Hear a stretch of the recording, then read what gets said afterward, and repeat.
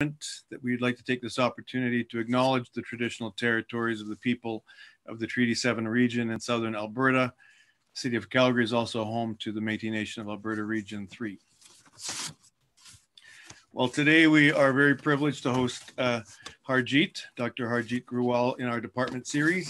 Harjeet teaches courses in Asian religion, Sikhism in the Department of Classics and Religion at the University of Calgary. He completed his dissertation entitled Janamsākhī, Retracing Networks of Interpretation at the University of Michigan Department of Asian Languages and Cultures in 2017. In this dissertation, Harjeet examines central early Sikh literature by considering the intellectual systems, literary paradigms, and philosophical outlooks which pervade early Janamsākhī manuscripts. Harjeet is currently working on turning this into a book-length study of the Janamsākhī literature and a co-written book on hip-hop, Khalistani rap, and social justice. Just so many great ideas going on there. And on a personal note, I would add that Harjeet his door is always open, and he's just a great resource on Sikh Studies.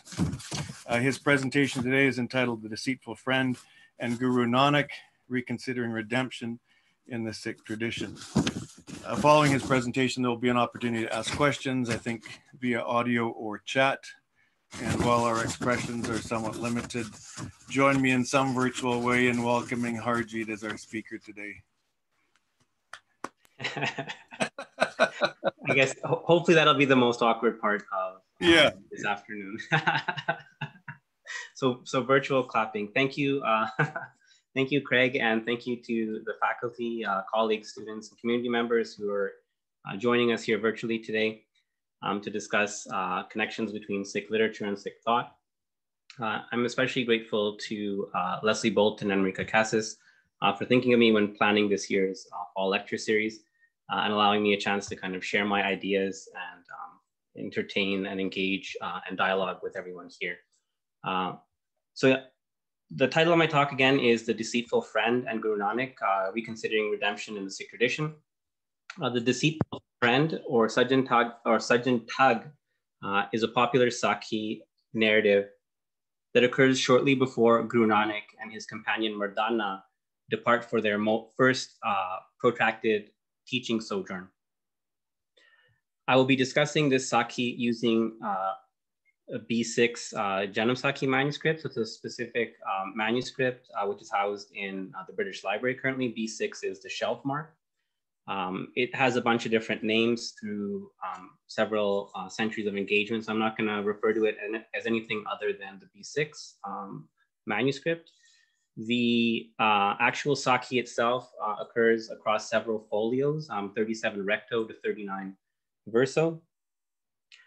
The Sajjan Thagg Sakhi recounts the theft and murder of unsuspecting travelers by Sajjan Thagg, an educated resident of Makhdumpur or Tulamba. Tulamba is its older name in modern day Pakistan. Nanak and his companion Mardana chance upon Sajjan's domicile on their way from Sultanpur to Delhi. Like other travelers, this is kind of a roundabout way to Delhi as well. It's actually west of Lahore, a few hundred kilometers. If you try to map out the distance from Makhdumpur to Delhi, it's going to be around 500 plus in the most straightforward way. So it's a roundabout way to Delhi, but there you have it. That's where they're heading. Like other travelers, Nanak and Mardana think of the domicile of the Sheikh as a safe place to stay for the night. They decide to enter Sajjan Thagg's residence with the intent to spend a night there.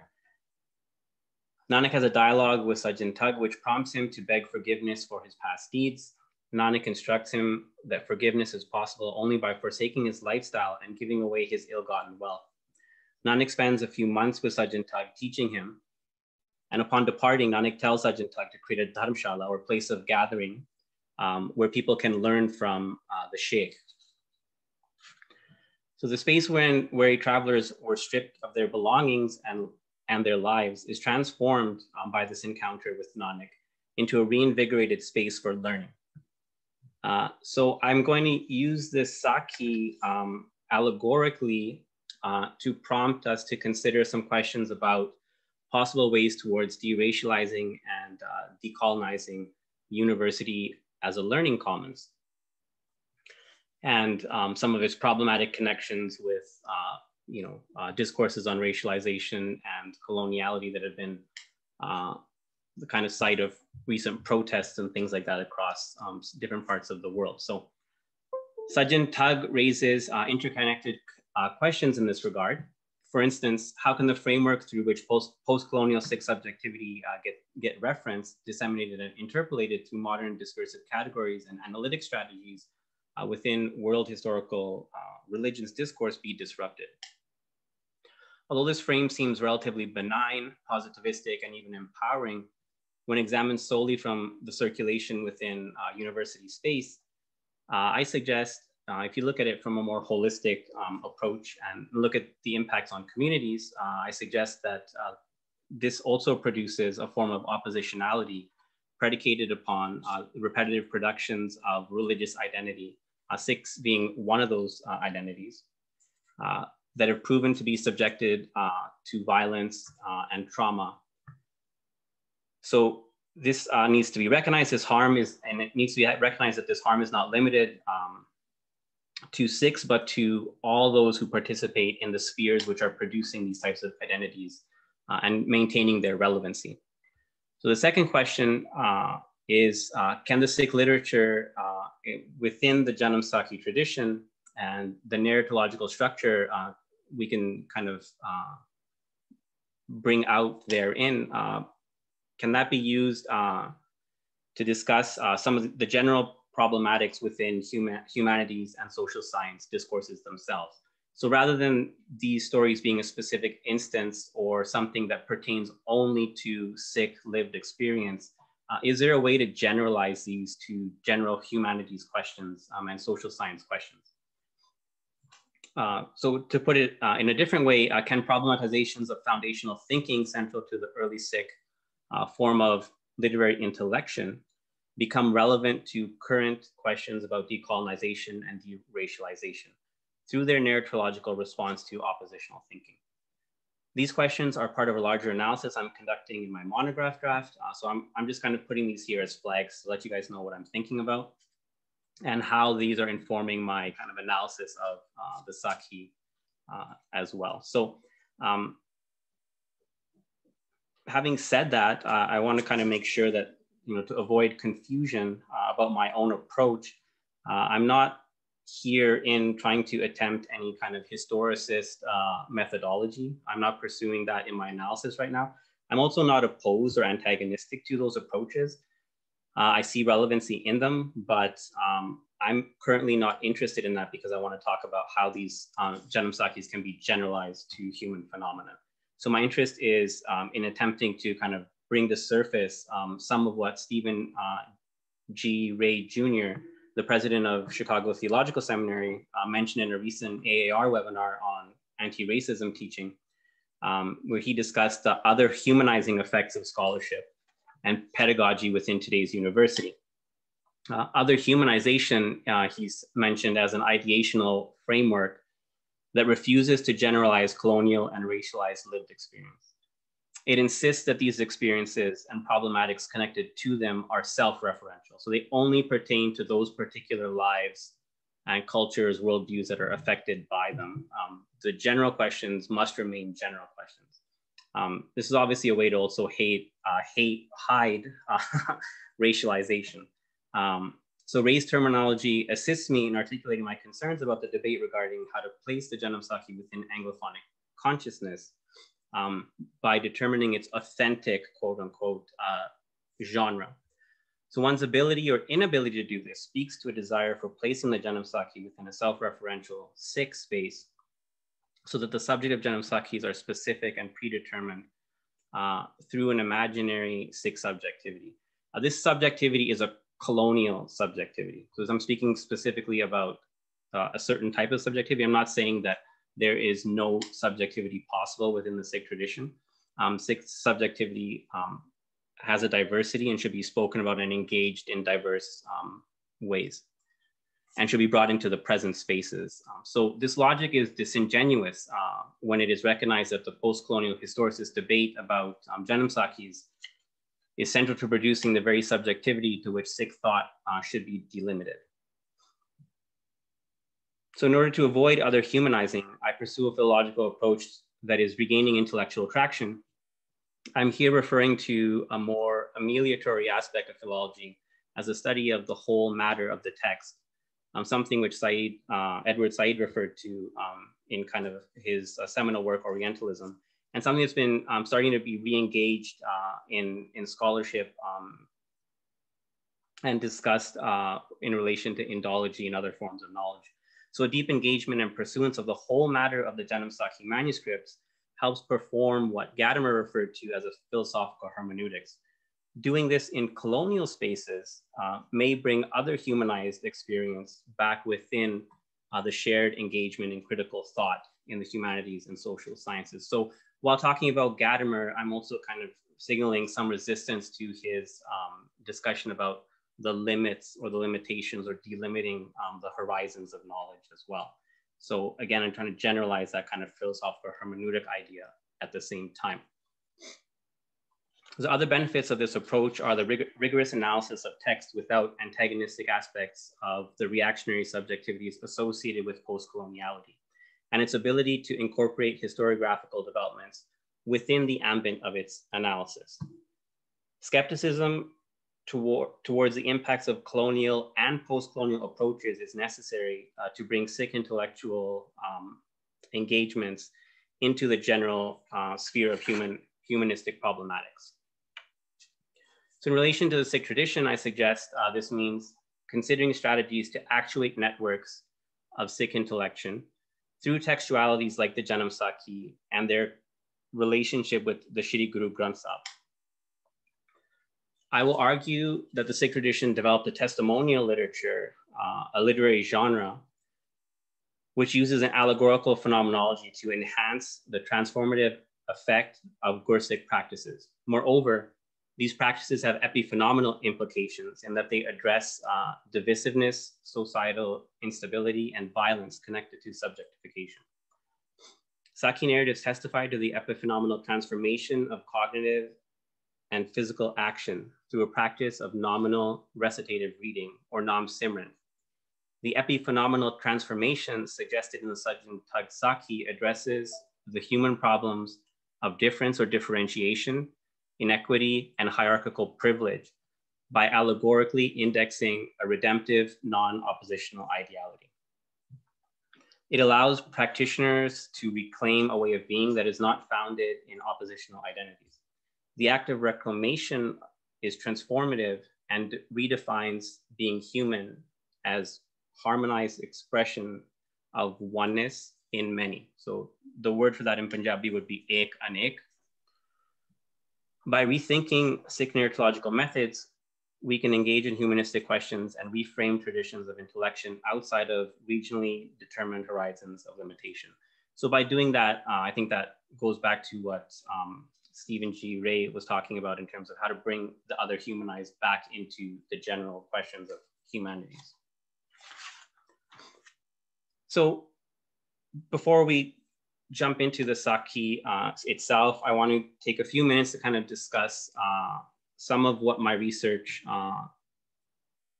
has looked at in terms of the textuality and the narratology of the Janamsākhī form itself. So the Janamsākhīs are a distinct genre of Sikh literature found in manuscript compendiums containing anecdotal, analogic, and dialogic narratives about the first Sikh Guru, Nanak Bedi.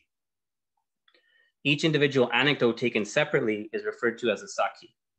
Based on the manuscript archive by the mid-19th century, after the lineage of embodied Sikh Gurus had ended, the Janamsākhī literature was popular, and there existed different individual compendiums, some of which resemble one another more or less than the others do.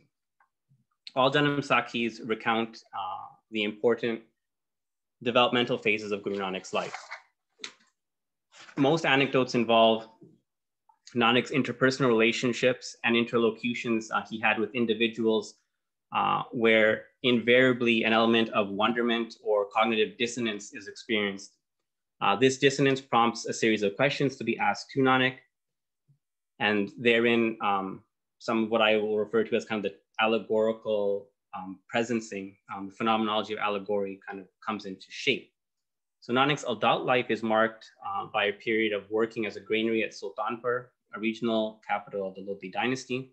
This was followed by a series of 4 or 5 separate journeys, which take Nanak across many parts of South and Central Asia. 2 early Sikhs, Bhai Bala Sandhu and Bhai Mardana, act as literary foils to Nanak as they meet and interact with a host of characters. In the latter part, Gurū Nanak creates a new settlement named Kartarpur, or the Creator's City. Through their focus on Nanak's life, Janamsākhī manuscripts share narrative elements with popular Sufi malfuzat and bhakti vartas, although this should not be taken to mean they perform similar functions, nor should we assume that they had a singular function across all of these traditions. So that's a little bit problematic to claim. I think deeper comparative analysis and deeper engagement in each of these traditions is necessary prior to making any claims like that. So I'm not doing that by suggesting the similarity in the forms here.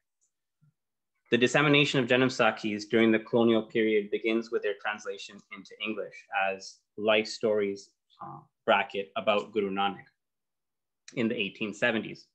So Janamsākhī itself doesn't really say anything. Gurū Nanak is added in there as a bracket. Okay, so it's part of the translation process into English. This translation grounds the mid-20th century historiographic debate about which genre, biography or hagiography, is most appropriate or most amenable to the Janamsākhī and making it available for historical analysis. The writings of people like Ernest Trump and Max Arthur McAuliffe, wherein the translation of Janamsākhī is repeated, are important in solidifying conceptualizations of the Janamsākhī within colonial space through what David Chidester recognizes as a two-way traffic of colonial knowledge production mechanisms. In Empire of Religion, Imperialism and Comparative Religion, Chidester recognizes how raw data moves from native informants through a network of colonized native ecumenical classes to eventually be used comparatively and theoretically at colonial centers like London and Paris. He also shows that these theories circled back to impact and modulate native systems of knowledge as well. So they were not simply moving out of the colonies, they were circling back and affecting native systems of knowledge themselves and altering the way that native systems of knowledge looked or appeared to colonizers. So in the context of imperialism, religious literature helped to define governmental subjects, but also rerouted subjectivity to make it available for governmentalization. The interconnections between empire, language, and information have been noted by many historians of South Asia as well, such as Chris Bailey. There's a whole host of people who work generally in South Asia. Chris Bailey is one of the earlier people who is working in this regard, specifically within the regional context of Punjab. Scholars like Harjot Oberoi, Richard Fox, Freeman Mir, to name a few, have kind of worked on this aspect as well. More recently, scholars like Bulbinder Vogel have looked at aspects of decolonization also. So I've noted how this circularity can be seen in the responses to Janamsākhī's translations by colonial Punjabi writers like Professor Gurmukh Singh, Karam Singh historian, and Bhai Veer Singh. All three were involved in discussions on how to adapt Janamsākhīs, both structurally and in terms of content, in order to engage and deal with imperial realities. You can kind of see also the effect that the colonial space had on these thinkers as well, because they are often quite cognizant of the fact that what a colonizer administrator is saying is simply correct.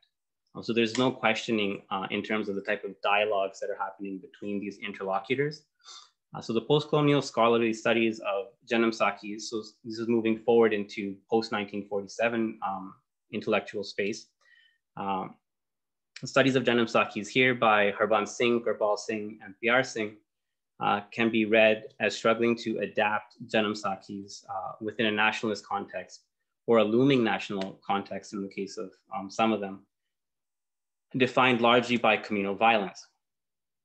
The impact of colonial knowledge production and increasing urgency to disseminate Janamsākhī can be seen in the works of W.H. MacLeod and Surjit Hans, who both recognized that the number of Janamsākhīs increased after British annexation of the Lahore Kingdom.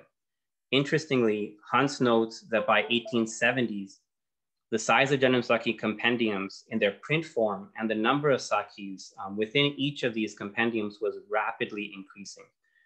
And this was kind of shifting the narrative form as well. There was a decreasing consistency within the narrative form of the whole compendium of a Janamsākhī. So no dependent study of printed Janamsākhīs has been produced up to this point. So I'm just kind of marking that as something important to recognize and something that needs more serious scholarship going forward. I suggest that to move beyond these definitions, the definitions of hagiography and biography, and kind of the questions that are involved there requires the recognition of debates dealing with decolonization and deracialization. So until we recognize these issues, it's kind of, I think, something emblematic in Sikh studies anyways has been a struggle with how to look at text and textuality and the manuscript archive. So recognizing the need for decolonization and deracialization is important within the global diasporic context of today's Sikh community and the kind of productions of intellectual knowledge that occur in the various diasporic spaces as well. So in my estimation, approaching the Janamsākhīs with these thoughts in mind should begin by examining Janamsākhī narratology, its literariness, and the parameters of its use in Sikh sangats or gathering spaces. These three aspects allow a more nuanced and critical way to look at the developments and changes to what remain a central Sikh literary genre. Interestingly, the narratology of the Janamsākhī is connected to the textuality of the Shri Guru Granth Sahib, a living textually embodied guru for Sikhs that contains the writings of many Sikh gurus, fakirs, and bhagats.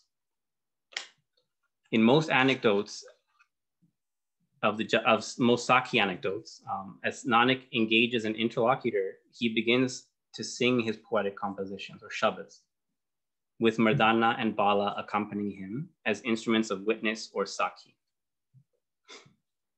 Thus, the Janamsākhī acts as a literary graft to expand or expanding upon the transformative aspects of the non-oppositional oneness, which is found and grounded in the Shri Guru Granth Sahib itself. Creating Sakhis as a new narratological form, a living witness of life, acts as a way to extend the textual form and expand upon the ideas within the Guru Granth Sahib, and I think represents a form of Sikh intellection, a way Sikhs thought literarily, if you will.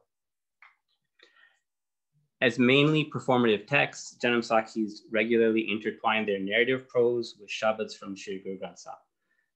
The Janamsākhī is an extension of the transformation to the truth in oneness of being that is central to the epistemic structure of the Shri Guru Granth Sahib, just as I mentioned. Through its performance, the Janamsākhī creates a space within any Sangat gathering where individuals can then participate in the living affect of the Shabd compositions. Traditionally, Sakhis were performed as katha, following the sequential practice of reciting prescribed compositions in Nitnem from the Shri Guru Granth Sahib itself, and then moving to the Sangat gathering space to listen to singing of Shabads in the form of Kirtan. By the 18th century, the sequential practices I've just mentioned are found in doctrinal manuscripts called Ratnamas. The development of these codices coincides with the period where the number of Janamsākhī manuscripts is increasing. Interestingly, the Ratnamas also appropriate the Sakhi paradigm by using phraseology like Sakh Guru Granth Sahib when incorporating direct quotes into their codices. The Ratnamas also often end with Sakhi sections. So Sakhi narratives are also within Ratnamas as well. So again, we see that type of grafting I'm trying to talk about, texts being grafted onto other texts, textuality moving into other textual spaces. So this shows that the popularity of the Janamsākhī and their codification were occurring around the same period during the 18th century. So Katha was a way of producing meaning from the Shri Guru Granth Sahib through narrativization rather than lecturing like I'm doing now. I conducted oral history interviews with contemporary performers of Katha called Katha Vachaks in 2013. The Kathavachiks consistently saw Sakhis as part of Katha. They also referred to the importance of the affect of Katha regularly, using a metaphor about the ability of rain to penetrate parched, barren land. The metaphor was about the impact of the successive use of compositions from the Shri Guru Granth Sahib in daily Sikh practices, their differing impacts on the practitioner, and the importance of Katha within that sequentiality. Nitnem was described as a deluge of water upon parched land, which led to flooding, but largely left the land unaffected. Kirtan was discussed as something that kind of lifted the person into the movement of the water itself and carried the person along with it in the flood itself. Parts of the land might get carried along with this movement, but the deluge doesn't go beyond the upper surface of this territory. Katha, on the other hand, is described as a slow enriching shower of rain, where the land absorbs the water and is nourished by this absorption. So already in the way they're describing a theory of writing this, there's a metaphoricity embedded in the way writing is approached. So while all aspects of routinized Sikh practice are significant here, Katha is singled out as the most impactful and representative of a way to develop understanding that leads to the automaticity of the oneness of being. By that, I mean the ability to act through oneness without mindfulness, through regularization and habituation. This is important in opening out how thought was engaged with and expressed within the Sikh tradition. My interviewees discussed how composing and performing Katha required learning and critical application of knowledge through a systematic approach of textuality called Katha di Parpati. So this is a system of doing Katha, but also writing Katha. There are 5 elements to consider when creating and performing a Katha. First is the Otanika, or the situatedness of the hymn. The Shabad Arth is the second one. This is also called the Shabad Bhav, or the meaning of individual words within a Shabad or composition from the Guru Granth Sahib. The Parman, or references, supporting statements and assertions, as well as examples, are the third element. Fourthly, there's the Drishtant, similes, metaphors, and other literary figurative uses of language, and the Sumucha Bhav, or the comprehensive meaning that can be made by the other elements alongside the Guru Granth Sahib. So together, these elements are meant to create an atmosphere, a mahal, to lucidly expand upon Shabad from the Shri Guru Granth Sahib, and effectively convey the referentiality embedded within the Shabad. So I'm thinking about Paul Ricoeur's work here, and I'm thinking about how a text actually moves from its space into a human space, so that it refers to humanity in some way. I think there's something like that in the way Katha di Parpati is approached. So Katha di Parpati is also not really mentioned in modern scholastic debates about Janamsākhī literature.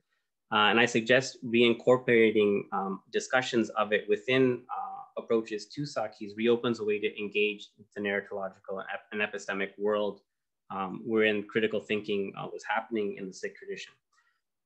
Recognizing Katha di Parpati also is a way to resist that other humanizing element. So rather than ignoring and leaving out these aspects, to re-engage these and think about how to apply them in a humanistic sphere that extends beyond the Sikh tradition. I argue Katha di Parpati is central to the narratological universe of creating Sikh textuality and is really relevant to the Janamsākhī tradition specifically. Building on recent work by Brenda Machowski in a book titled Structures of Appearing, Allegory, and the Work of Literature, I think we can kind of engage some of literary understandings of allegory and reflect on Katha di Parpati to show how Sikhs were talking about allegorical structures, Sikh intellectuals, Sikh exponents. The Sikh tradition used this type of writing to present something unpresentable. Is often called a Katha within the Shri Guru Granth Sahib. The gap between the thing presented in the word and its resemblance to that which cannot manifest in language, something that's outside of language, perhaps in the world, creates a tensional structure that enables an appearance of the unmanifest in the word, phrase, image, etc. In this way, the unmanifest can pierce through different spaces and time. It can be present in any instant. Texts that use this allegorical structure, like the Janamsākhīs, are engaging in the routinized recitative speech that Sikhs do with Nam Simran, and are putting that into a textual space. They're listening to the recitative speech as it exists within themselves, while pointing to the structure of language used to perceive this appearing, which is within the Shri Guru Granth Sahib itself. The structure is outside of subjective experience, and the texts using it are artistic, open-ended expressions of the inexpressible. So again, that's the Gatha aspect. The perception of appearing creates a circuit wherein the poet might embed a reference to the unmanifest that carries itself to the audience. So the words get carried to the audience who's hearing this or receiving it. The event of appearing, the allegorical moment, if you will, remains new and abides always in a present, an instant of appearance. Examining the Janamsākhī structure by recognizing creation and performance within the parameters of allegorical appearancing, using the system of Kathadi Parpati allows me to look beyond individual Sakhis to consider how the flow of this appearing may have been working towards the fruitioning, using Sakhi narratives and looking for the fruitioning of affect in the audiences themselves. So again, kind of thinking a way that the texts are referencing something outside of themselves. Within the Janamsākhī structure itself, I enumerate several sequences rather than looking at individual Sakhis themselves. I think this is more reflective of how the system worked towards the affect. Firstly, there's a prophetic birth sequence dealing with Gurū Nanak's birth. Secondly, there's a Sultanpur mortification sequence. After that, there's a discourse on sur-religious identity. Fourthly, you see traveling and eventually moving back to a place, a new city, Kartarpur, and that kind of signals the death sequence in the Janamsākhī compendiums taken as a larger whole. So that might help us think about the Sumucha Bhav, if you will, okay?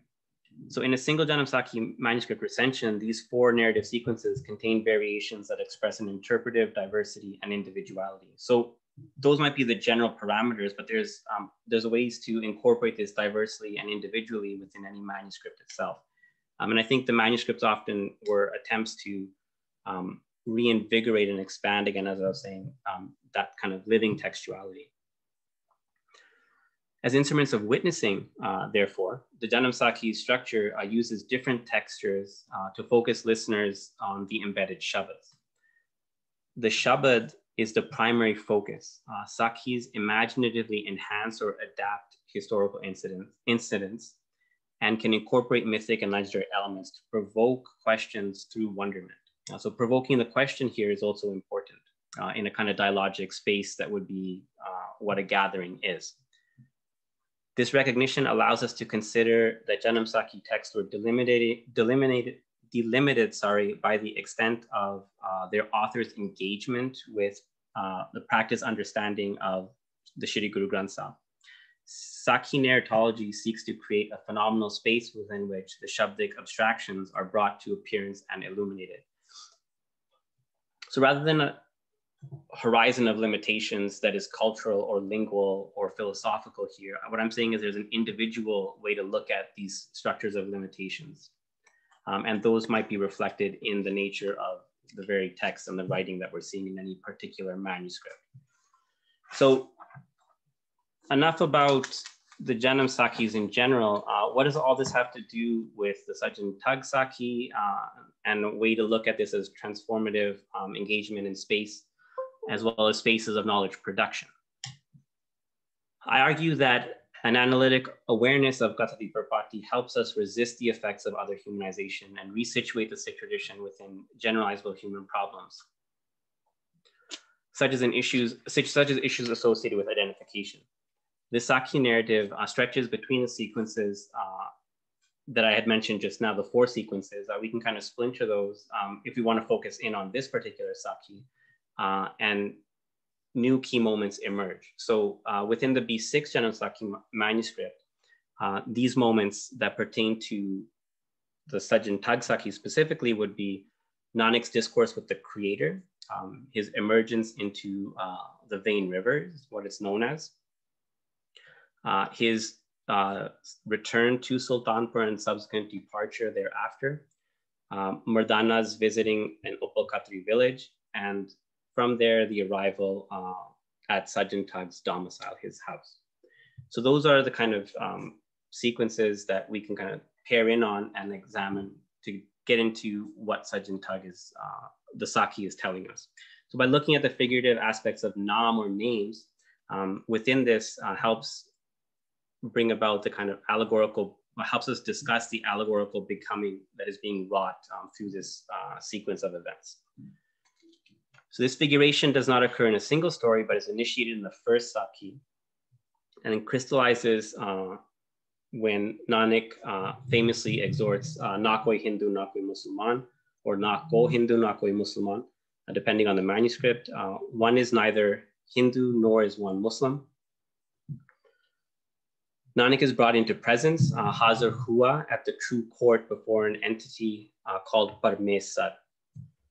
So that can be the Lord, but it's also kind of playing with the idea of boundaries. So Par is to be at the limit of something, and Sar is to be at kind of a border within something. So within the limit, the border exists as well. It could be translated through a different route.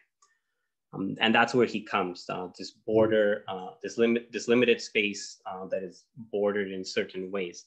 So what is this place? It's an open question. The place of this court is obscured by the narrative. Nanak enters a stream of water, disappears, and then is taken to the true court by messengers of the court. Parmesar tells him, Nanak eo amrit hai, eo mera naam ka pyala hai, tu piyo. Tab Gurū Nanak tasleem kiti, pyala pita, sahib mehraban hua, Nanak main tere naal haan, main tere ta'i nihal kiya hai, ar jo tera naam levega, so sab main nihal kita hain. तू जायकर मेरा नाम जप और लोकां थी जपाए और संसार थी निर्लेप रहो नाम दान स्नान सेवा सिमरन विच रहो मैं तेरे ताई अपना नाम दिया है तू एहा किर्त कर. So to translate that command by Parmesar, Nanak, this is Amrit Naam. It is the cup of my name. You drink. Then Nanak acquiesces and drinks the cup. The Sahib became inclined to favor him. Nanak, I am at your side. Through you, I uplift. All those who take your naam are uplifted by me. Leave now and recite my name and have the people recite it. Remain unaltered by the world. Dwell in naam-giving ablutions and mindful service. I have given you my name. Go and act upon it. And so from there, Gurū Nanak leaves and he emerges to say that famous phrase, na koi Hindu, na koi Musliman. So what's being discussed here is what I refer to as a naumatic trope. So the idea of naam, the taking of names, is being used tropically and repetitively within the Sakhis. You see one version of it here, where Nanak meets the creator. Again, we do not know where Nanak is or how this dialogue is occurring. It's kind of a personification of this bounded, limited entity. I argue that this trope is used to kind of create an impact in the audience to remind them of the importance of the use of this recollective gathering space in order to kind of produce a non-oppositional automaticity that is signified by the absence of division between conceptualization, naming, and acting.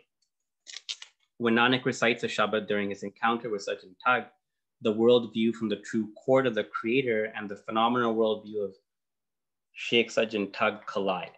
So that's kind of part of the structure of this allegory of appearancing, of this, Ricoeur refers to as kind of the metaphorical dissonance that's created between two different things. So understanding names can begin with the Utanaka or emplotment, Makdoompur, which again, we're not told that's where he lives, but we know that historically there's a place called Makdoompur, which there's religious sites that are associated with Sikh, Sajjan, Thagg, and Gurū Nanak's visit there. So Makdoompur is an actual place where Sajjan Thagg lived. There's evidence going back to the 17th century which is during the life of the sixth Guru, Guru Hargobind, that Gursikhs acknowledged Makdoompur as the place where Gurū Nanak had this conversation with Sajjan Thagg. So at the same time, outside of its historicity, Makdoompur signifies a space of encounter with the Sangat. The Utanaka here is opened up figuratively through the Drishtant, or the figurative language. Makdoompur is an Arabic term for one who serves. It's also a title or honorific used within South Asian Sufi tariqats and signifies a place where sunnah, or the customs and practices that facilitate oneness, are taught. The term sheikh is also important now as an honorific for a learned person who is sanctioned to teach sunnah. Thus, the place and personage signifies servicing or service to learning. And I think that's how it makes it relevant to what we're talking about in terms of university spaces. The Sajjan Janamsākhī posits a different worldview from the one expressed by Nanak after his return from the true court. From the outset, the Sakhi directs attention to how Hindus and Muslims were treated by the learned sheikh. So people with certain types of subjectivity and their treatment within this learned space by this learned individual. Gurū Nanak leaves the Uppal Khatri village and travels some distance to get to Sajjan Thagg's domicile. Once we're in this narrative space, we're told that Sajjan Thagg has a Thakur Dwar, or a place for Hindu worship, and a masjid where Muslims go to pray within his precincts. Sajjan Thagg distinguishes when guests come in, whether they're Hindu and Muslim, to determine which place they'll enter later in the night to perform their prayers. He treats each based on how he recognizes them. And he gives hospitality, or taur, to Hindus, and attentive respect, or tawajjuh, for Muslims. So with the narrative going, the story tells us that as night approaches, he directs these pilgrims, or these visitors, to go to the Thakur Dwar or the masjid and perform their prayers. After that, he leads them to their rooms.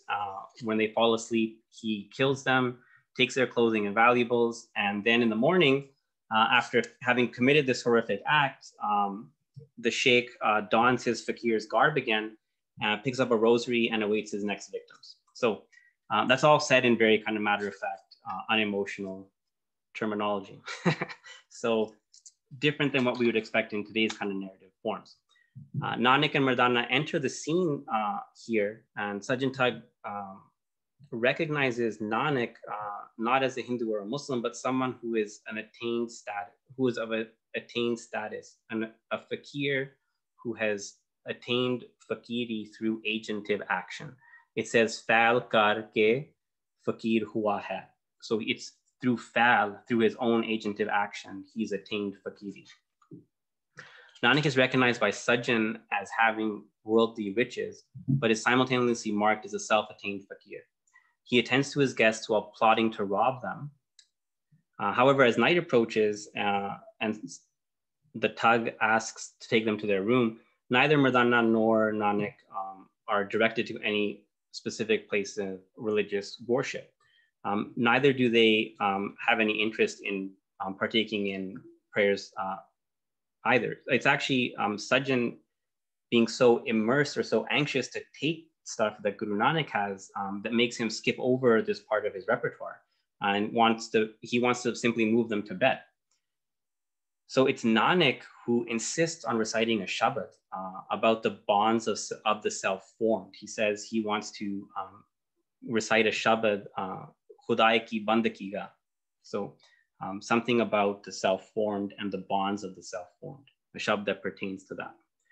In a similar way to the vain Parvesh, the instance of this Shabad recitation is seemingly lost to the experiential time. And we're not told where or when it's recited within the Sakhi's context itself. We can assume it's, close to bedtime, but we're not told specifically, what that time is. And that actually does matter in the sense of if this was a time to pray, what prayer is happening, right? So it's not insignificant.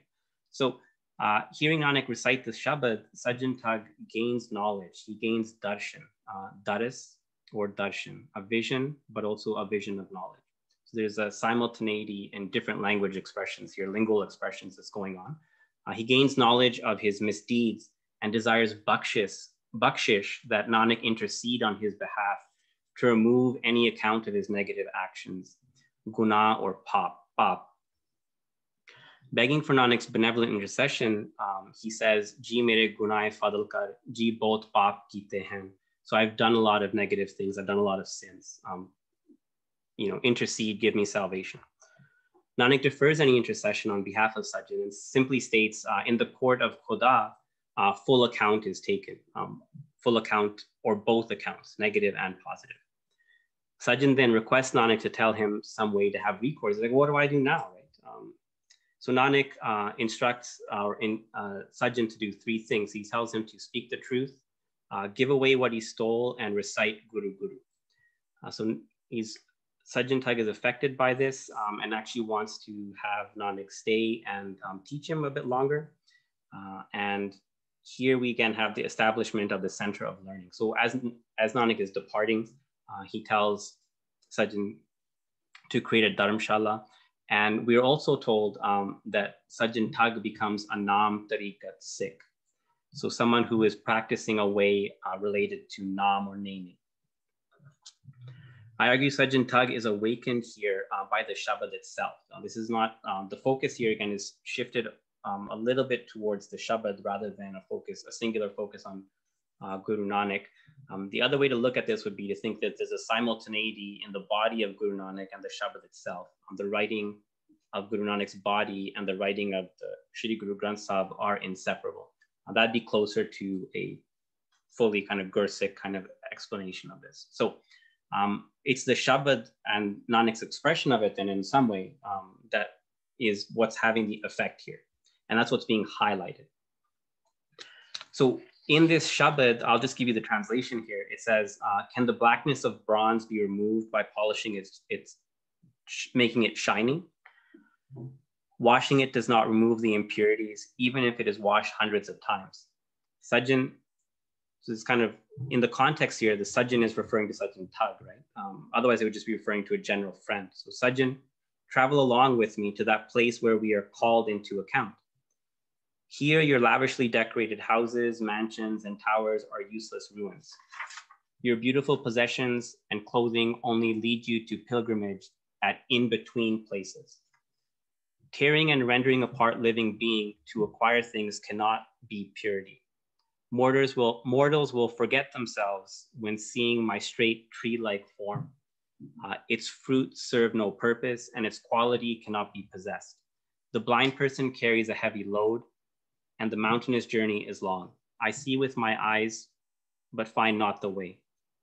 How can I ascend and cross the mountain? It is better to serve all else's cleverness.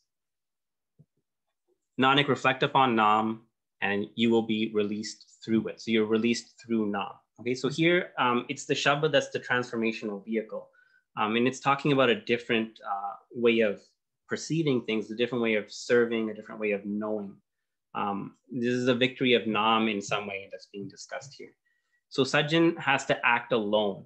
He has to do his own fal. Gurū Nanak tells him, khud fal kat, in a manner that accredits credit to the good deeds and maybe balances his accounts in that true court. So to conclude, the learned sheikh here is someone out of place in Makhdoompur. So if you think about that as a scholar, is someone out of place in the place of learning, and quite literally is, at least in the case of Sajjan Thagg, a learned, amiable thug who exploits the subjective sentiments of people by differentiating them using two oppositional existentialities. Within the text, the terms Hindu and Muslim, of course. I should note here that while I'm aware of scholarly debates about the pervasiveness of these categories in early modern South Asia, my use of them is based on their presence in the Sakhi itself and how they're located in the Shri Guru Granth Sahib at the same time, where these are seen as problematic categories. So it's the recognition of these categories that opens the space to humanize the other humanization of Sikh thinking and experience. Hindu and Muslim here mark a constellation of insider-outsider associations that are governmental, religious, cultural, and ethnic. In short, they parallel many binary distinctions that are central and have become problematic in contemporary multicultural secular societies like ours.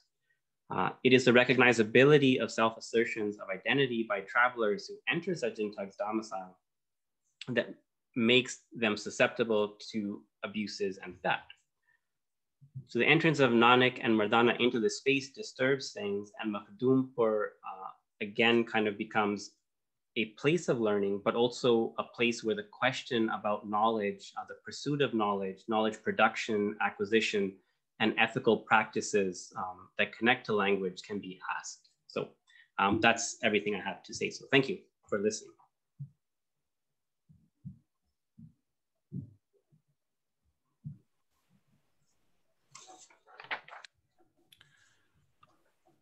Well, thank you, Harjeet. Courtney, are you lining up the responses to chat? Do I understand that correctly? Yes, between Stephanie and myself, we are monitoring that. Okay. So if anyone has questions, they would either like to type them in, or if you would like to unmute yourself and ask verbally your questions, there's a couple different ways to do it. We would love to open that up for you guys and would love to hear from you. Yes, I have two questions. I'll wait my turn. You are first, Rune. Okay. Where you go? So the first question is, does believing in oneness in many, ek anek, mean believing that all religions are different paths to the same God, or can Sikhism stand out as an exclusive religious ideology distinct to the Sikh people and as a separate alternative to other religious paths? This is my first question. I have one more. Okay. And second one? Second one is, does decolonization entail absorption of Sikhism into the secular liberal Western worldview, or does Sikhism in the post-colonial context return to its traditional roots as a conservative right-hand path religion? So could you repeat the second question again, please, Ron? Does decolonization entail absorption of Sikhism into the secular liberal Western worldview, or does Sikhism in the post-colonial context return to its traditional roots as a conservative right-hand path religion? What do you mean by right-hand path?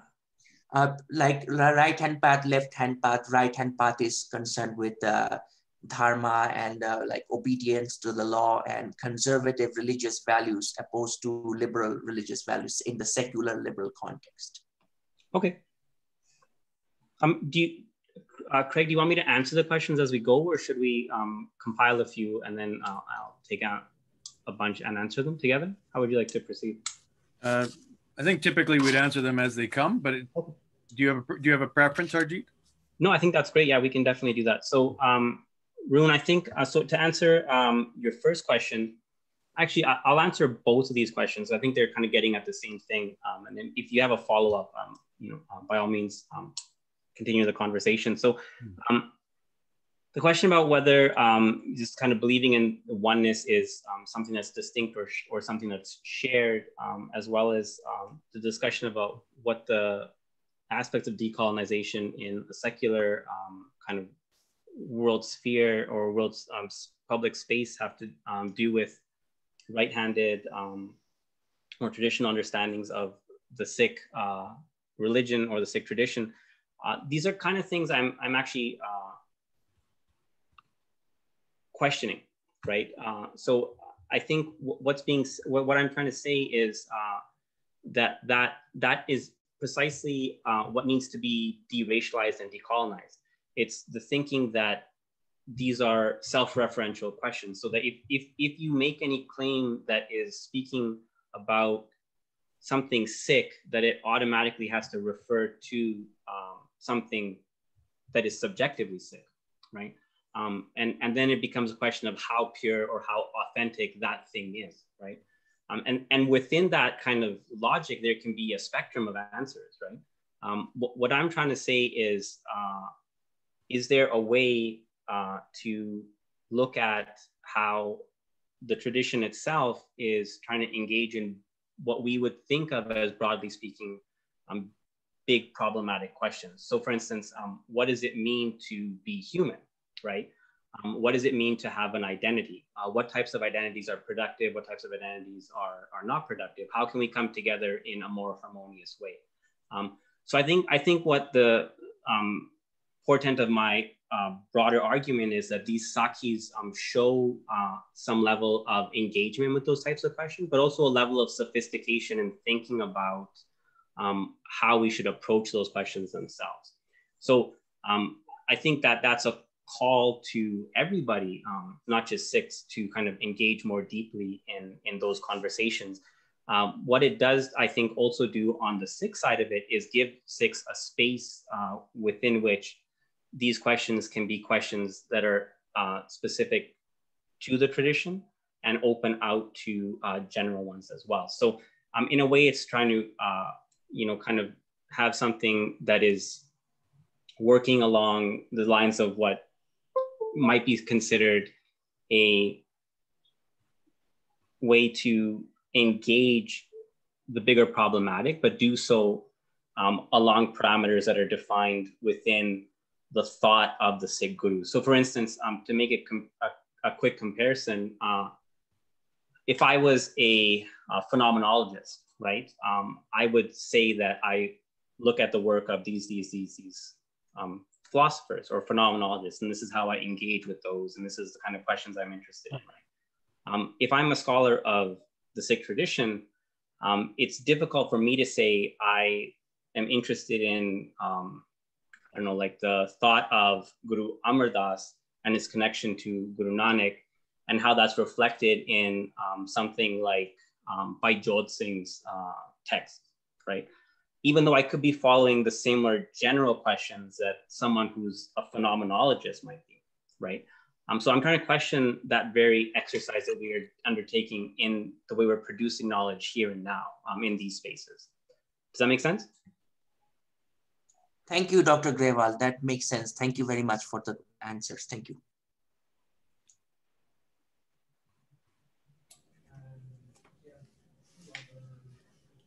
We have a question brought by Courtney from Jajot Oberoi.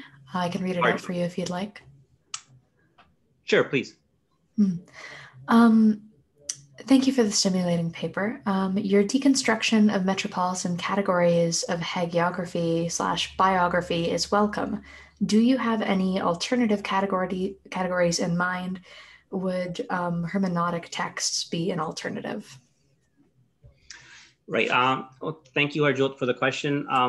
So I think one of the ways to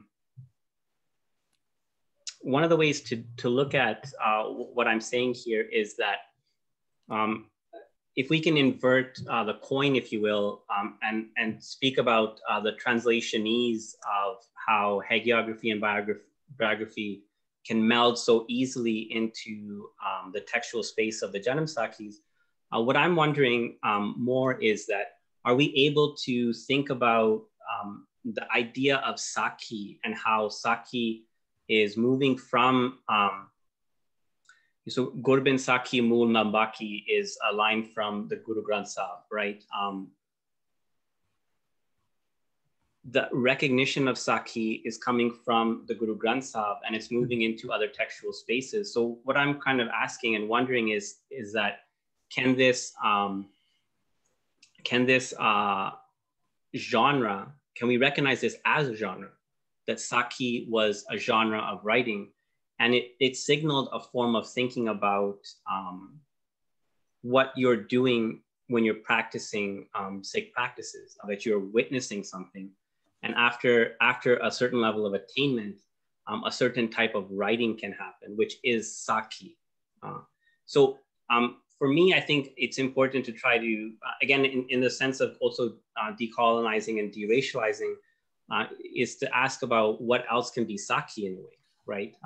And how can we engage in a comparative hermeneutics that is looking at that aspect of it as well. So are there other places, other knowledge systems where we can see something similar happening? And I think there potentially are, and that can be a site of engagement as well. So it's kind of to shift the poll a little bit over and kind of ask about the etymology of that, and then the textuality.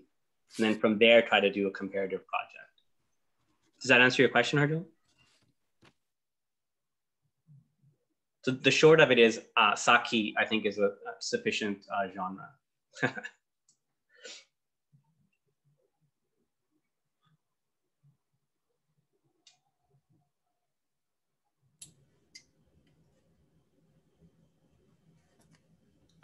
Are there any, he says thank you, by the way.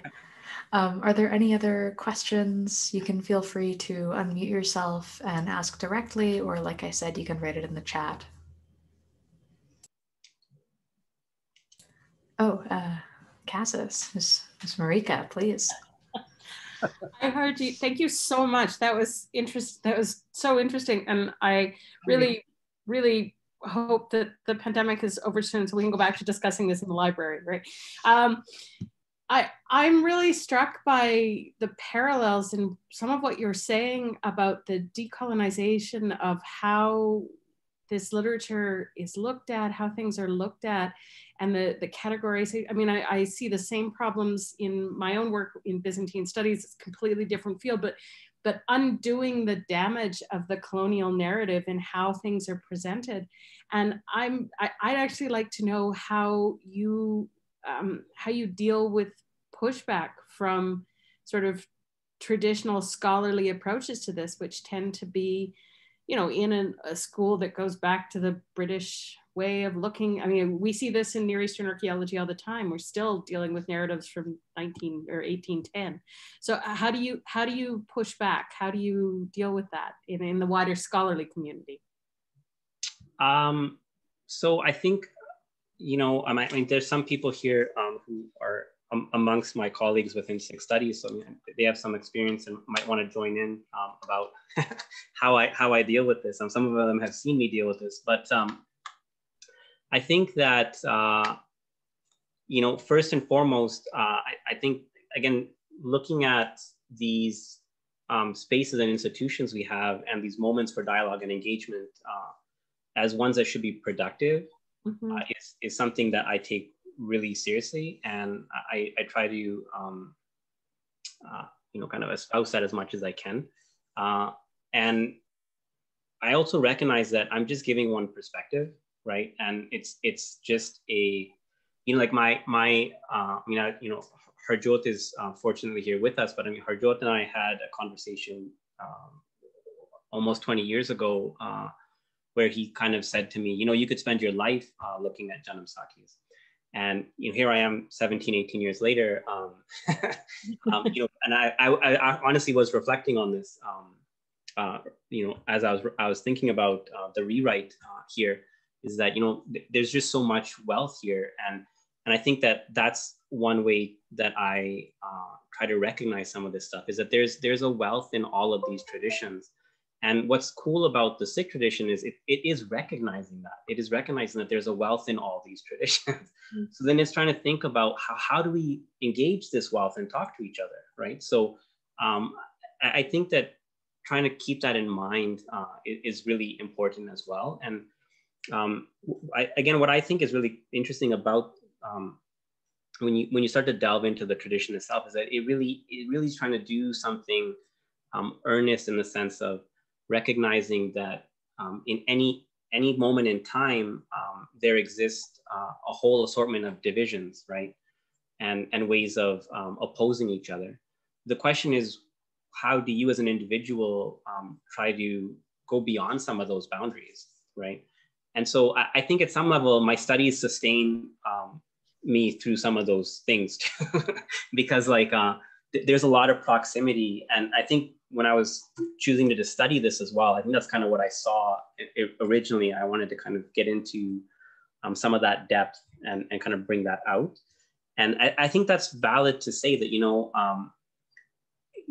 there's important, I mean, I did it in my paper. I mean, there's importance in recognizing that Makhdumpur is a historical place, that there's a history, not thousands, but centuries-year-old history that is connecting Gurū Nanak and Sajjan Thagg's conversation, right? There's other examples, scattered throughout Punjab. So there's a history, there's a facticity to these things, right? But the interesting question is when they are brought into literature, into a literary space within the Sikh tradition, especially prior to its colonization, right? And the changing or rerouting of its production systems. These production systems still exist, mind you, right? They're still there, right? That's why I was able to talk to people and learn about this, right? But it's kind of recognizing all these things, and these fissures aren't just fissures between one tradition and the other, but they kind of permeate all traditions, right? And so I kind of try to bring that into the conversation as much as possible when I'm dealing with this. It can get difficult when you're dealing with modern moments that are a little bit more, you're dealing with lived trauma, right? And so that can be a little bit different. I think it requires a different form of conversation and really creating an open space. I think one of the things, as reflecting on the idea of learning and humanities, is I think really, really trying to adhere to that open space and how to think about how to create that open space for yourself as a thinker, but also for students who want to engage in this stuff. So that's kind of how I approach it. Thank you. Yeah. And I see that there's a hand up from Herbants. You can feel free to unmute yourself and ask your question.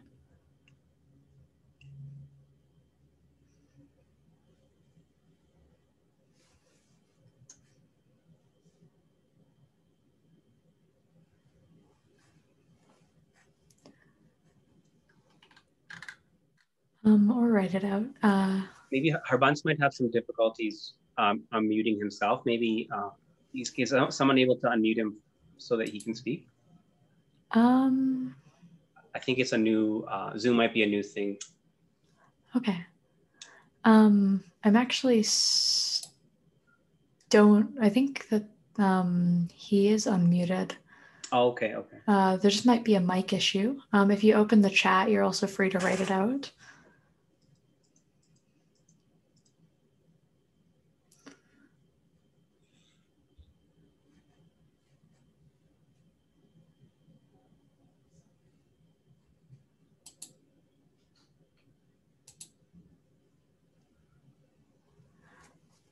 I see that Dr. Ruparal also has a question. Yeah, maybe while he's getting this technical issue going, I'll ask a question. Thanks very much, Harjeet. Really interesting talk. And you're tackling a couple of issues that I also have to worry about. So I'm kind of wondering how you deal with this. And it seems to me that the kind of general strategy of wanting to move away from certain kinds of Western categories by reclaiming and redescribing Sikh categories and working from within that kind of uniqueness and specificity outwards to a more general sort of context could fall afoul to a particular problem. The same kind of strategy is used in Christian theology as well as in some forms of interreligious dialogue by this term or this movement called scriptural reasoning, which I'm sure you've heard about. And one of the problems with scriptural reasoning, and they're doing really very much the same kind of thing in some ways, they're really trying to, as it were, honor the specificity of their positions while at the same time trying to say something more general. The problem there is that the specificity of their reasoning is tied to particular metaphysical and epistemological positions. which are much more difficult to translate into this modern or in a more general context. It feels like when they speak to a broader context, and it's interesting that they often don't, they only ever speak to Christians, Muslims, and Jews themselves, right? So they get away from the argument or the problem by limiting their scope. But it seems like what you want to do is something different. And if you do, then how is it that you are going to manage that translation of fairly axiomatic, metaphysical, and epistemological commitments? Those are where the rubber hits the road. So that's the one big question. Right. The other one, a simpler question, I think, is and I'm really glad to hear that you've been developing this theory of kata. I think that it's an incredibly important ritual in Indian religions generally, and it's not studied well enough. But with kata, that it seemed to me, and maybe I'm wrong here, it sounded like the kind of allegorical or metaphorical sort of transformations you were looking at. You tended, I think, to focus that on a kind of poetic creation from the person doing the kata or particular people, right? And I'm wondering how in that context could a eccentric or a completely weird interpretation or transformation be managed and negotiated? Yeah, so like the question of how would you know whether one of those transformations is just, you know, kooky and wrong, right? What's the theory of error there? So that's a simpler question, I think. Right. So I guess I'll just to start with I'll actually, if I answer the kata one, I might be able to broach into what you're saying with the first one. So I think so it's a little bit, in my understanding, there is some openness to entertain the possibility that people will have, you know, variant and, you know, from certain perspectives might seem kooky interpretations. And there have been examples of this from the beginning of the Sikh tradition. So I think one of the things to look at is some of the strategies that were used in terms of the internal divisions, right? So with kata and the system itself, you know, yeah, so if you can kind of master the system, if you will, it doesn't matter what you've attained, right? It's just your ability to master the mechanism of it, right? And so there can be a kind of, I mean, it almost kind of, this goes back to that metaphor of, you know, the bronze that is being talked about, right? So just by rubbing the bronze and making it shiny again, it might be attractive, but you're not talking about the elemental aspects of bronze. You're not talking about the ability of bronze to tarnish over time, right? And how that's a part of bronzeness, right? So in recognizing that there can be a bunch of different ways to look at this, and some may be you know, less, you know, effective, right? I think that what the tradition has kind of, you know, in looking at the divisions that it's had recourse to is that there is the ability of whether or not you can maintain a space that is, and this goes back to the open space question, a space that's truly open, right? And that, you know, I think there's a struggle inside the Sikh tradition to retain this, and there's an awareness of this, that the Sangat, a Sikh Sangat is a Sangat for everybody, right? It's codified in Sikh space. It's talked about in the religious language. People try to adhere to that in their lives and their actions. But when people come together, the question is, can you maintain that openness, right? I mean, I think that's what helps us broach it into the learning question itself, is that there's a bunch of places where maintaining this openness is relevant, right? So I think one of the ways to answer that question is there's an aspect of the system itself that's saying, you know, it's kind of upon the person who's creating these texts and performing these texts. There's kind of an ethics of this, right? That you should try to maintain this open space, right? And again, I think that reflects on an open question in the community. Are we retaining an open space? People might ask within the tradition, right?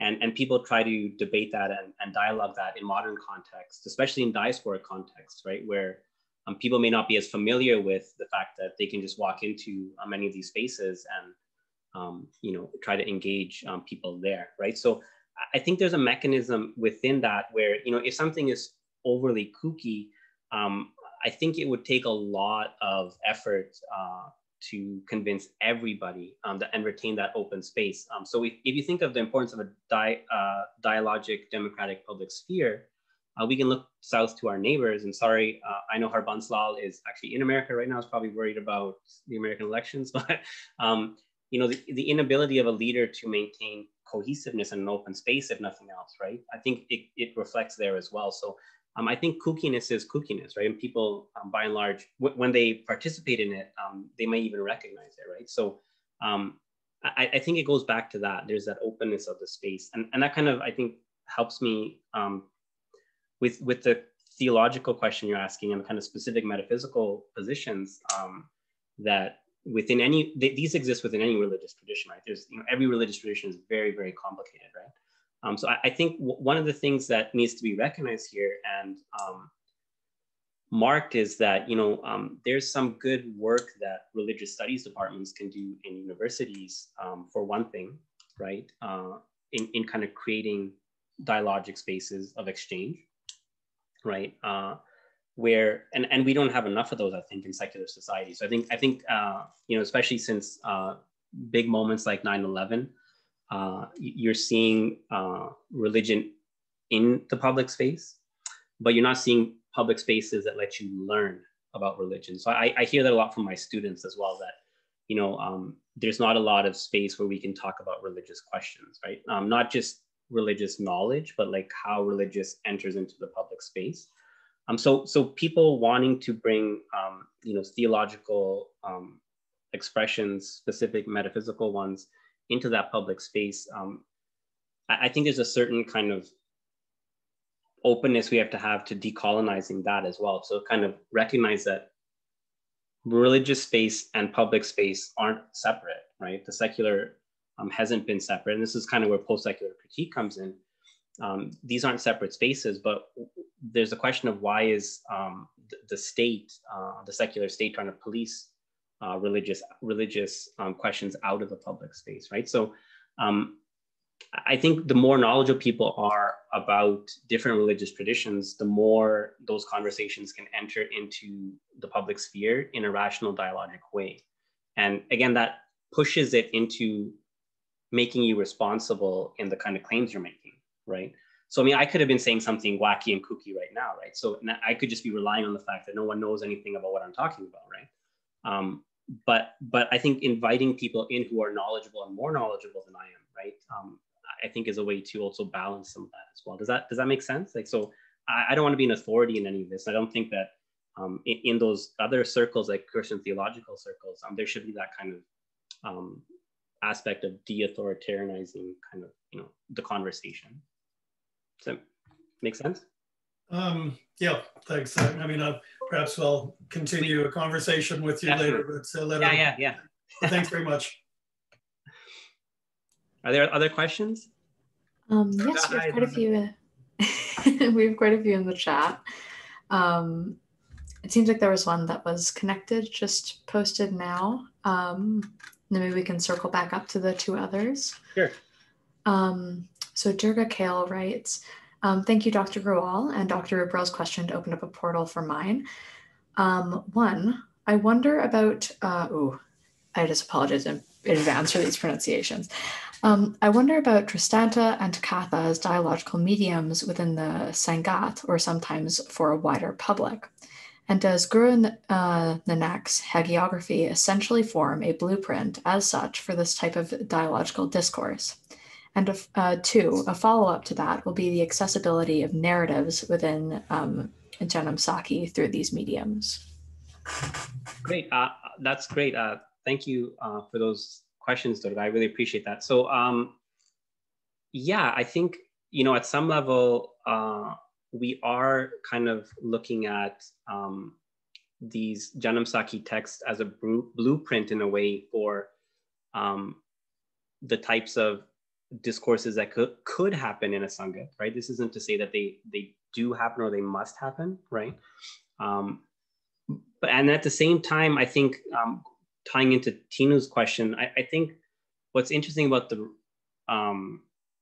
literary space as an ethical space is that it reflects or refracts some of the possibilities that are actually happening in real time, right? So in the sense of, you know, if there's this blueprint there and it's not reflecting the real-time engagement, I think going back to what I was saying with Tinu is that there is some recognition of that. I mean, it's a question of whether people can strive to open that out, right? Within diasporic spaces, there's a lot of challenges. This kind of goes to your second question. It's a question of accessibility, right? So this is where I think, you know, kind of being able to speak about these different types of knowledge in kind of a public conversation, if you will, helps bring in some of that blueprint in terms of what's happening in any Sangat, if you will, but also thinking about the Sangat as a commons, a public sphere itself, right? So then not trying to make it self-referential, something that Sikhs are doing, but is the public sphere a way to think about Sangat, right? And how can those two be in conversation with each other? And I think Tinu, you know, having the trespass in translation, if you will, right? Bringing these things together when there's a desire to keep them separate, right? I think that can kind of enrich the way we think about these things as well, and dislocate them from their particularities in any one specific religious tradition. So, and I think recognizing the figurative aspects of the language and the literariness in these things, and being able to bring that out through translation and commentary, and then through coursework and other things like that, kind of helps the university be that space, that kind of vital space where these things are happening, right? And I think that, again, if nothing else, is reflected in the Sakhis again, is that when you leave those spaces, there's kind of a question about what you're doing with the knowledge you're departing with. And that might be important in kind of thinking about what are our students leaving with as they go into their, you know, other roles in society and things like that. So does that answer your question, Durga?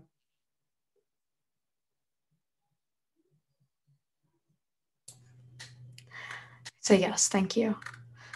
I'm just going to circle back. Harbans did write his question. Oh, great. So he apologized for not being able to unmute, but says, I found it as a very good presentation and interpreting of a story from Janamsākhī. It is the first time I heard it said that Sajjan Thagg was the first one who recognized both Miri and Piri in Gurū Nanak.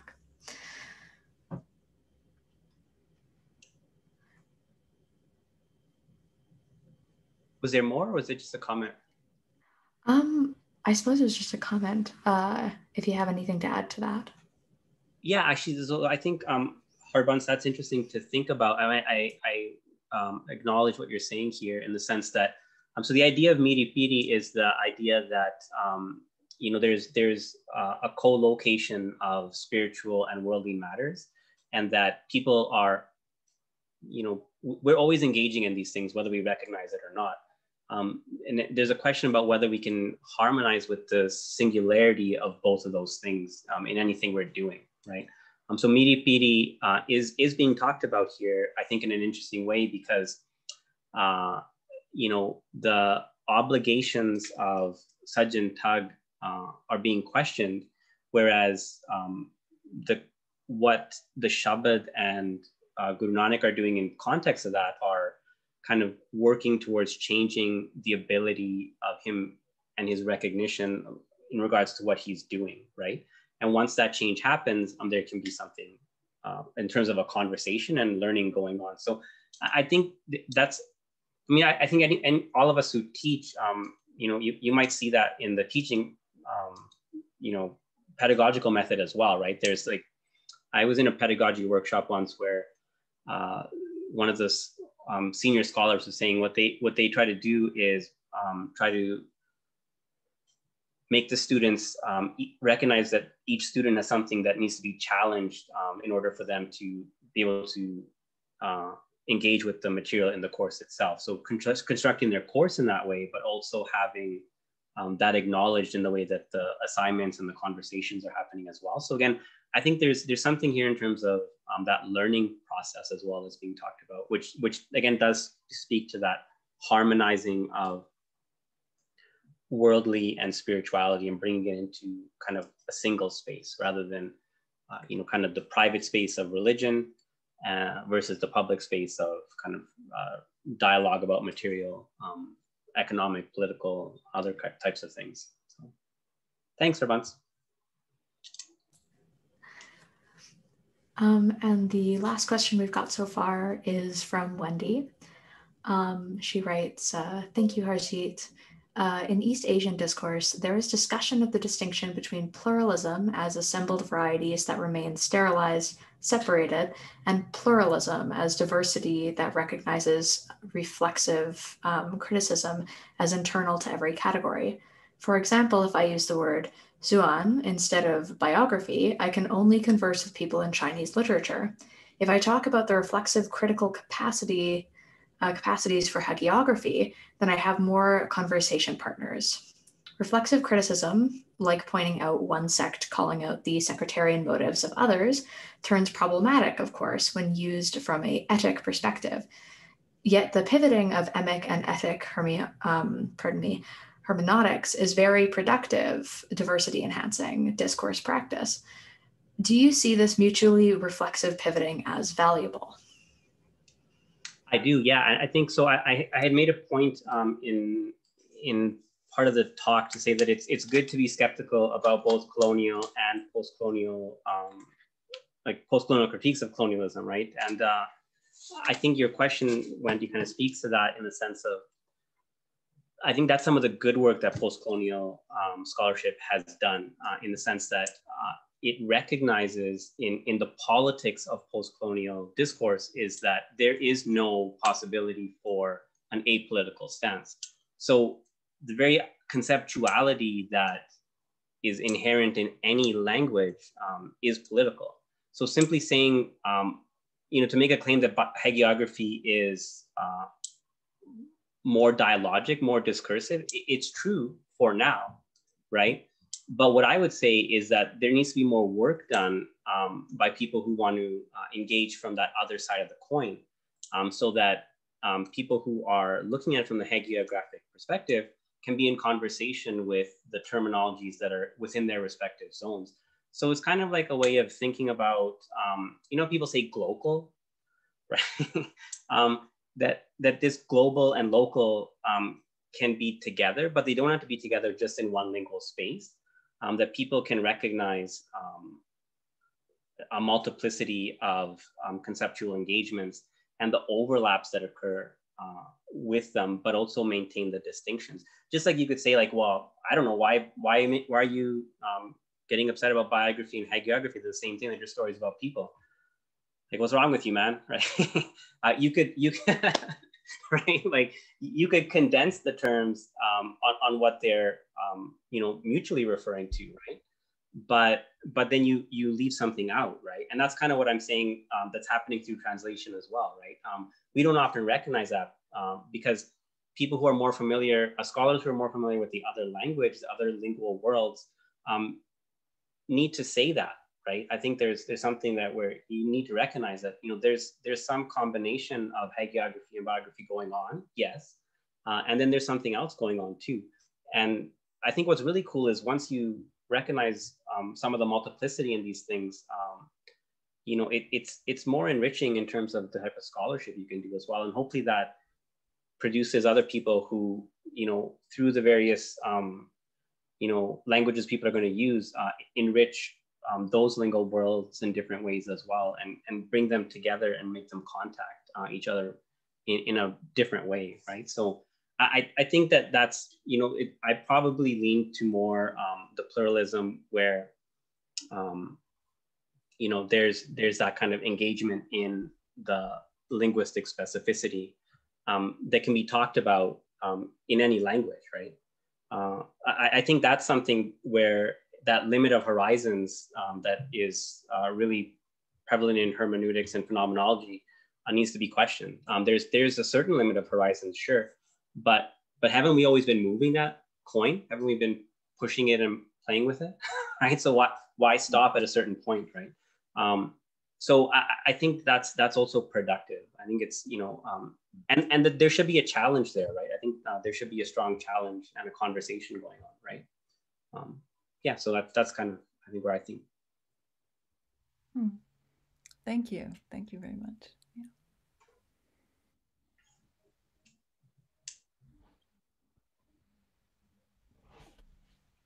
I'm not seeing too many other questions. I know we have 30 more minutes allotted in case, so if anybody else does have latent questions, please feel free.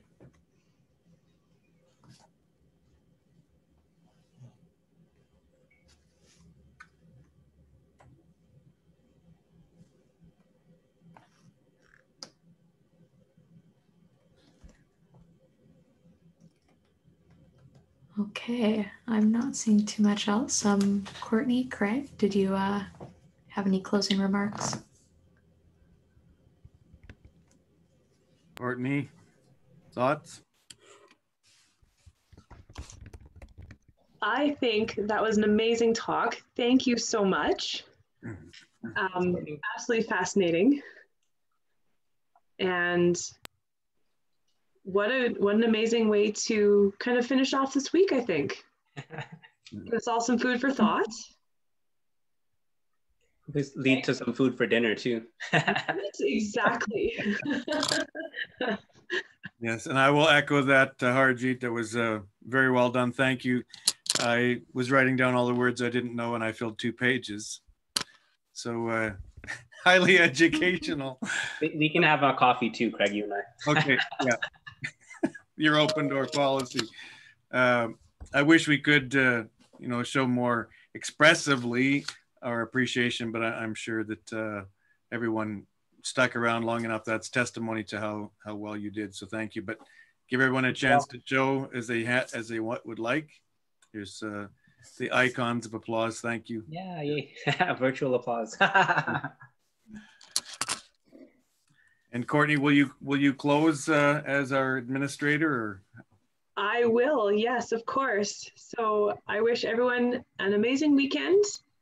Be healthy, be safe, take care of yourselves, and hopefully we'll see you all again, be it Zoom or in person sometime soon. Thanks, everyone. Bye. Thanks.